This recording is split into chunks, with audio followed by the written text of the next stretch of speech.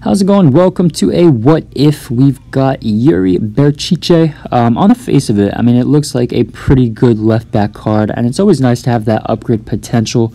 And with that upgrade, I mean, he will look very, very good.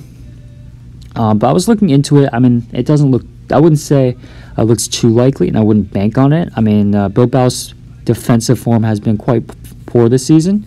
They have 5 clean sheets out of 25, and they just played their first game against Levante for the streak, and they tied 1-1. So I wouldn't be overly surprised if this card just didn't get an upgrade at all, but hopefully it does. And in terms of options, it obviously adds to it.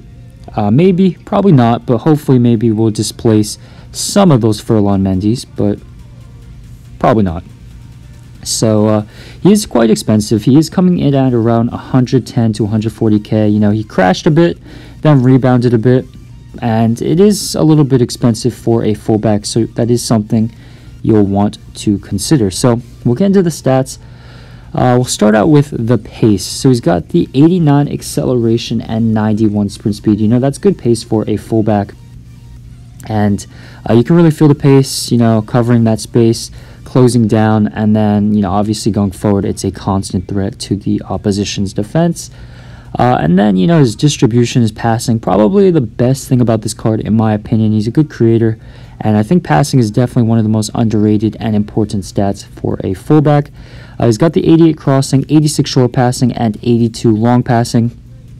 And then on the ball, he turns well. He's got the 84 agility and 87 balance, and then the 80 dribbling and 87 ball control. 85 composure is very good, and then the 87 reactions, which is also very good, especially for those defensive scenarios, to pick out those passes and read the play. But yeah, defensively was probably the biggest problem for me, and I don't usually like bashing players. There's a lot of things wrong with his defensive play, because when you bash someone, there's always those people who like the card or like the player, and then they get mad, and then just they say like you're bad at the game. I don't really care. I'm just gonna say it how I thought. Defensively, those work rates, high medium, which I'd say like most fullbacks have those work rates, but it honestly felt like a high low work rate. He was playing so high up the pitch, practically left mid or left winger. Higher than my left mid, left winger, and sometimes even higher than my striker. So it was very annoying, especially when I got countered. I was left stranded, and it was just my left center back having to drift out wide to cover for that space.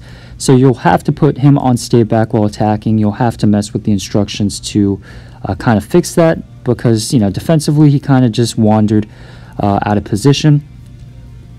And then another thing about his tackling.